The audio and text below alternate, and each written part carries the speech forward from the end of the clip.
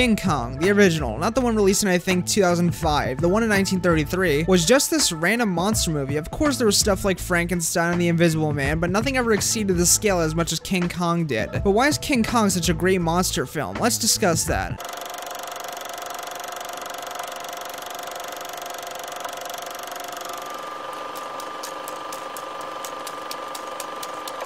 The performances in this are really good. All the characters are believable, and everyone looks and acts as if any real person in the real world would. Or at least the best performances you could get in sometime like 1933. Afraid I didn't apologize very good for hitting you just now. That was a pretty tough rap on the chin. The best and most notable ones are Anne, Carl, John, and the Captain. Let's go over each one of these characters and talk about why they're so good. First, let's go over Anne. Anne is this girl who is pretty much homeless, or at least seems it. She gets an acting gig from a big-time filmmaker slash photographer and thinks that she's getting a nice cruise and getting to star in a big film, but soon realizes that's not exactly what this is. This character is so interesting because the entire time she thinks she's on, like, she's very excited to be, like, you know, this film and go on this cruise, but her reaction when she realizes that it's not, you know, much more than that, and worse, makes this just as amazing. Then there's Carl. Carl's this big-time filmmaker slash photographer who wants to travel to this island to get his best and biggest picture yet, but yet he needs a girl because he thinks it'll sell better. So he goes out and finds Anne. Throughout the whole film, he really doesn't change. He always kind of wants to get this picture, and just no matter whose life is at risk. I mean, he seems scared at one point during the movie, but that's really it. He's a good character nonetheless. Then there's John. John's kind of just a soldier and a tag-along on the ride. But in the beginning, Anne hangs around him a little, and he's not too keen on having a woman on board, since he believes women shouldn't go on these type of missions and they just get in the way. Come on, it's the 1930s. Before?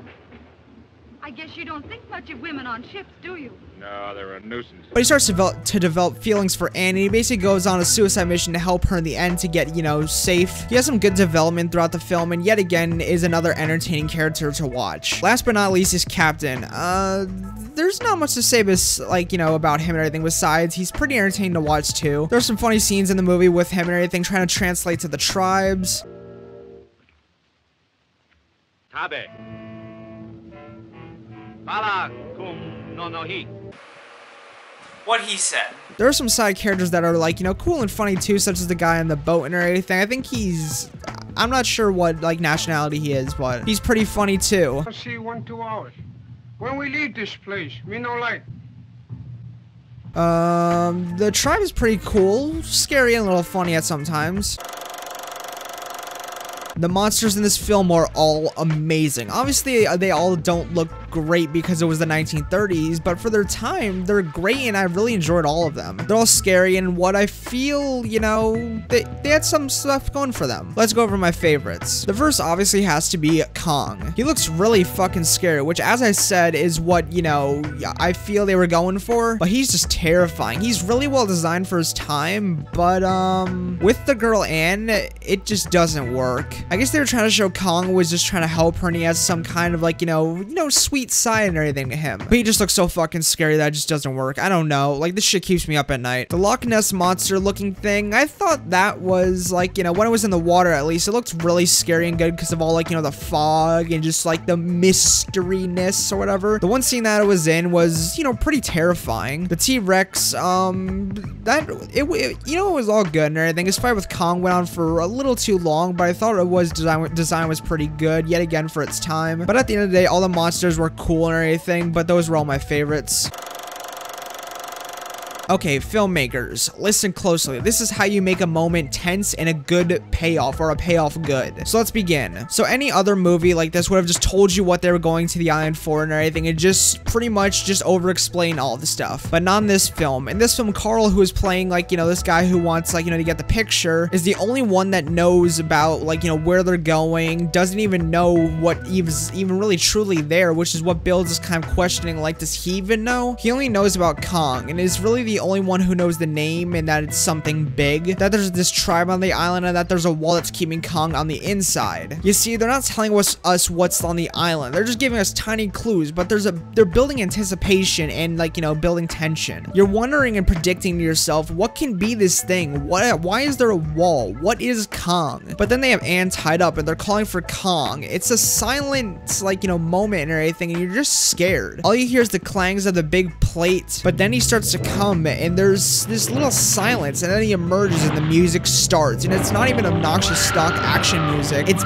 beautiful synths, drums, and trumpets. Such a beautiful build up and even more like a more beautiful payoff. Also keep in mind Kong doesn't show up till 44 fucking minutes into the film, and the film's only an hour and 22 minutes, which helps the build up a lot. It's like Alien. The alien doesn't show up till like, you know, almost the very end, which helps like build up to a really great payoff. I've been waiting all video to talk about this. Now, obviously, the animation in this film would not live up to today's standards, but for the 1930s, this was some good animation in stop motion. Not even good, it was outstanding for this time. Stop motion was used for almost every monster in this film, and some humans when, like, you know, they really needed to. Like, when a human is being picked up by a monster, you could tell that there's, like, you know, a team behind, like, you know, the animation. But more so, you could tell the team behind the animation stop motion in this film really cared. Now, there were some points where the animation froze and the monster stayed still for a bit and everything, but I can't really say that that's a flaw since there is really a lot of hard work put into this film and the animation side of things. I'll commemorate them to the grave with this film because they put some really hard and good work into it. But obviously the technology wasn't exactly there yet to be, you know, where it could be perfect. The camera work in this film is amazing. Like, when I first wrote my, like, you know, review out for this film, I said it was mediocre, but upon a second watch, it was really good. Now, I'm not sure if this blends into camera work, but there were a few segments where you could really tell there was some green screen, but I can't really fault them for that, but it was all just really good. They did a really good job of showing the scale of all the monsters compared to the humans. Like, when Khan is interacting with someone smaller, he really does look bigger and everything, and, you know, just looks all good. There was this one really good shot on a mountain that's just beautiful. Even though it's in black and white, you could really tell, like, you know, what the time is and everything. It's just a beautiful shot. There's lots of really good camera work in this movie. The sound is really good. Obviously, it's the 1930s, so it doesn't sound great, but for its time, Kong sounds pretty scary. When Anne screams, it's, you know, iconic and everything, and just for some really good sound bits.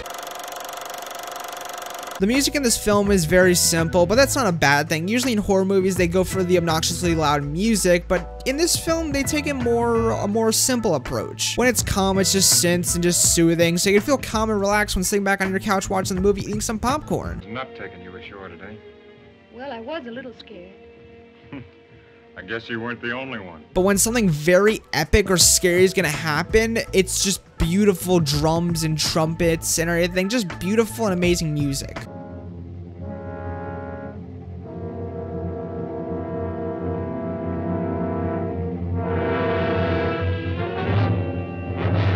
And that's what made this film just so amazing. I was gonna make this its own topic, but I might as well just put it in here. This film has a high entertainment value and lots of rewatchability, like, you know, points. I definitely will watch this again soon. I can't wait to. I highly recommend this to anyone who's, like, you know, definitely not seen this and everything and does love movies from this time, because this is a freaking staple for the 1930s.